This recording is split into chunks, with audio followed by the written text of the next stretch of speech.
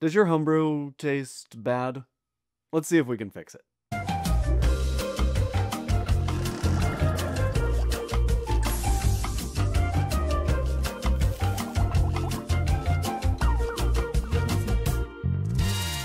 A bad taste in your beer, mead, cider, or wine is called an off flavor. There are a ton of different off flavors, and they each bring their own challenges. Some you can get rid of. Others are basically permanent, and you either have to live with them or dump it out. It's important to understand that off flavors can ruin months of work, and learning how to avoid them or how to fix them helps bring some consistency and a higher quality to your brewing. Learning to never get off flavors is seriously leveling up your brewing. Now, we all make mistakes, and I've had plenty of off flavors in my brews over my 15 years of homebrewing, and it's important not to get discouraged by those flavors because they're a learning opportunity. You have discovered something new in your homebrewing journey, and now you're discovering how to avoid it or fix it so it doesn't ruin something in the future. So today, we are speed running through 7 of the most common off flavors.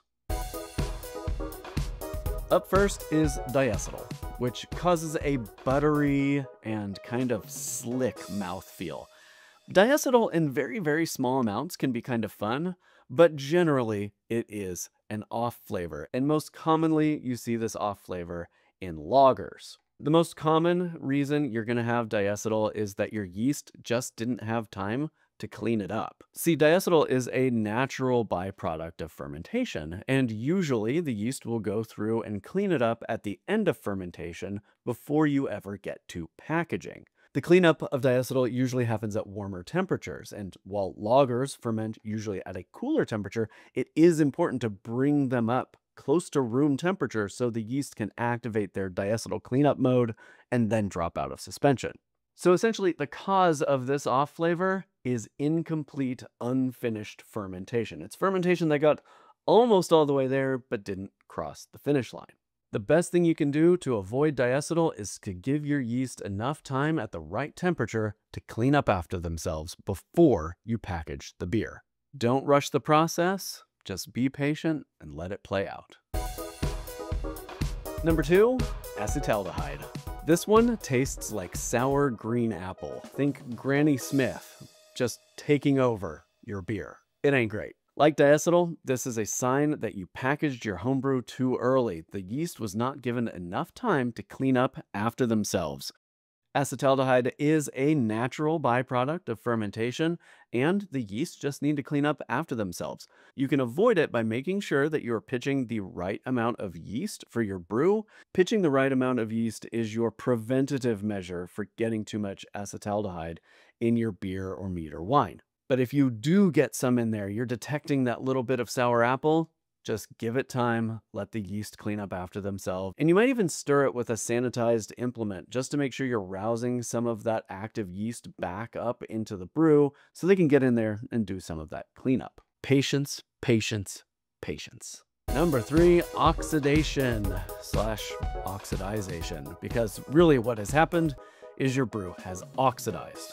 Oxygen is really important at the beginning of fermentation. Yeast need it to do their work. But after fermentation, you want to make sure there is as minimal oxygen exposure as you can muster, because that oxygen will get in there and just destroy your flavor compounds, and it can turn a really lovely wine or mead or beer into something that tastes like wet, moldy, old cardboard. Blech. Generally, you're going to get oxidization in your brew from 3 different mechanisms. It's either too much headspace during aging, so it's absorbing oxygen during aging, or it's poor racking practices. Maybe you're pouring your brews or you're getting a lot of air in the siphon as you're transferring, or bad bottling practices. Maybe you're pouring into bottles, or you're getting too much air in your siphon when bottling, or you're waiting too long before you cap or cork those bottles. You really want to minimize how much oxygen exposure your brew gets anytime it is open to the air, because oxidization is irreversible. Once that brew's destroyed, it's destroyed forever. Number 4, phenols. Now, we're not talking about delicious phenolics like clove in Belgian Saison. What we're talking about is the gnarly stuff. We're talking medicine and Band-Aid and plastic. And a lot of times these flavors come from bacterial infection. You really want to make sure that you are thoroughly cleaning and sanitizing all of your gear, because a bacterial infection can get in there and not just ruin your brew, but can also ruin your gear. If you're using anything plastic, like fermentation vessels, turkey basters, or spoons, all of that can get infected with that bacteria, and you'll almost never get it back out. So you're losing gear in the process. You can also get phenols from sanitizer residue if you are using a rinse-off sanitizer and haven't effectively rinsed it off. Or you can get it from chlorine or chloramine in your water, reacting with other ingredients and creating that phenolic Band-Aid-y kind of flavor. Again, you want to minimize the air exposure to your brew as much as possible, because the bacteria, the wild yeasts, all that stuff lives in the air around us, and it can get in there and ruin your brew. And really, really make sure that you have a stringent sanitizing routine to eliminate any vectors of cross-contamination in your brewing. And this probably goes without saying, but avoid chlorine at all costs, whether it's chlorine as a sanitizer, which is an outdated and honestly terrible practice, or chlorine in your water, which is why I often like to brew with bottled spring water. Number 5, sulfur. Sulfur comes from yeast stress, and generally it comes from not giving your yeast enough nitrogen, nutrient like fermate O, fermate K, diammonium phosphate, because yeast need nitrogen in order to thrive. If you're not giving them enough nutrient, then they're going to get stressed out and generally start throwing sulfur smells. Now, this is salvageable.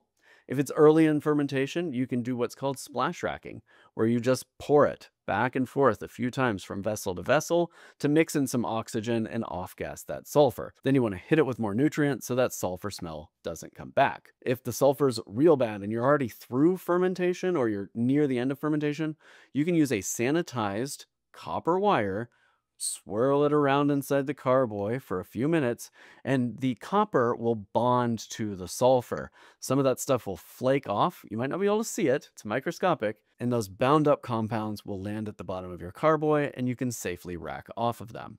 I have treated brews with copper many times over my 15 years of brewing, and it always works. However, sometimes you may need longer copper contact or multiple copper treatments in order to make it work. It's like a magic trick. It's really amazing how fast it can work. The best thing you can do to avoid a sulfur off flavor in your brews is to ensure you're using the right amount of nutrient for your yeast. Generally in beers, this isn't a problem because you get a lot of nutrients from the grains. But in meads, wines, and ciders, you're always going to need some additional nutrient to make sure that it has enough to finish fermentation in a healthy way. Number 6, souring. Again, this one comes down to an infection. You got some kind of little buggy in there that created a bunch of acid, and usually it's lactic acid, which is kind of a smooth but tart acid. Now, sometimes you can get Acetobacter in there, which will turn your brew into vinegar. This is pretty uncommon, and it's really obvious when it's vinegar.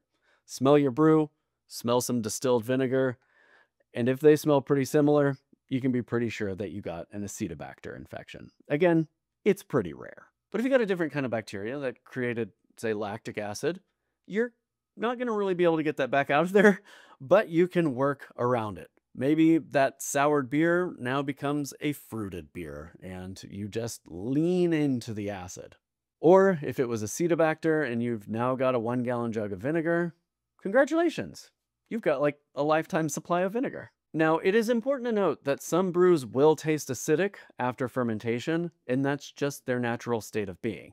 Particularly mead and wine can be very sour at the other end of fermentation, and generally that just means you need to balance with a little bit of added sweetness, whether it's honey or sugar, in order to offset that sourness. A lot of folks will think that their mead has been infected, when in reality, it's just very, very tart because honey is a little bit acidic and there's no longer any sugar in that mead to counterbalance the sourness. If you have got a souring bug in your brew, it is really important to throw out anything plastic that came in contact with your brew, because all the little kind of micro lacerations that are in plastic can be a kind of a harboring ground for those bacteria. Unfortunately, it's going to need to be a total loss for anything plastic. Now, anything that's glass or stainless steel, you're going to want to really, really wash thoroughly and really, really sanitize well in order to make sure you have obliterated any of those souring bacteria. An infection that starts to infect your gear is going to start to infect every single brew that you're brewing, and you don't want that. Finally, number 7, cork taint. You may not have heard of this one. It is not super common, but it does happen. Cork taint comes from TCA, which is a compound created by like molds and fungi inside the cork, and then that compound interacts with chlorine or chloramine in water, forming the cork taint flavor, which is musty and old and moldy and can actually obliterate the flavor of your wine. It can remove the fruity flavor, turning it into something that's kind of like sour and musty and terrible. Generally, if you're going to interact with cork taint on the homebrew scale, it's going to have come from infected corks that have come in contact with water that has chlorine or chloramine in it from your water processing plant. The easiest way to avoid it is to use synthetic corks or use bottle caps or flip top bottles instead of using cork. But this is not to tell you not to cork your brews. I have been corking for 15 years and I have never run into cork taint in my homebrews. These 7 issues kind of boil down to 3 areas that you can work on. Sanitation issues. Sometimes off flavors are going to come from poor cleaning and sanitizing practices that lead to microbial contamination or contamination from chlorine or chloramine. The solution? Thorough cleaning and proper sanitizing, including avoiding bleach or other forms of chlorine. The second cause? Fermentation temperature and time. If your brew gets too warm, you might get fusel alcohols or other solvent kind of flavors. If your brew is too cold, you might get an incomplete fermentation leading to acetaldehyde or diacetyl forming in your brew that the yeast never have an opportunity to clean up. You want to make sure that you're treating your yeast how they need to be treated, respecting how much nutrient they need and what temperatures they operate at. And third, packaging errors. Oxygen exposure during bottling or kegging can lead to rapidly stale brews. Additionally, bad seals, whether it's on your airlock or your caps or your corks, or maybe there's a lot of headspace in your fermentation vessel during aging. Any of this can lead to too much oxygen getting mixed up into your brew after fermentation is complete. If you do have too much headspace, it's always a good idea to purge that with wine saver gas or just carbon dioxide gas to make sure that you've got a little bit of a blanket of inert gas on top of your brew, not just a bunch of oxygen. And of course, minimizing the amount of time your brew is open to the open air in the room will also help avoid an oxidative fault. Prevention is key. You want to know what you need to know before you start brewing, and you want to control as many of the extraneous variables as you can to prevent off flavors from creeping in to your homebrew. And of course, keep good notes so you know kind of everything that happened with that brew. So if you do get an off flavor, you can track down the source. Some of these off flavors can improve with just patience or, low intervention methods like stirring in a copper wire. Others, like cork taint or oxidization, are permanent, and that's the point where you have to just resign to dumping it out. Unfortunately, sometimes the best option is to just dump that brew out and chalk it up to a learning experience. Have you encountered other off flavors before, or have you fixed an off flavor not mentioned in this video? Drop a comment down below and let us know. And of course, make sure you subscribe to our channel. You don't want to miss any upcoming content from CraftaBrew. We have a lot of interesting stuff coming up in the next few months. Until next time, I'm BC here for CraftaBrew, and I hope you've got good things brewing.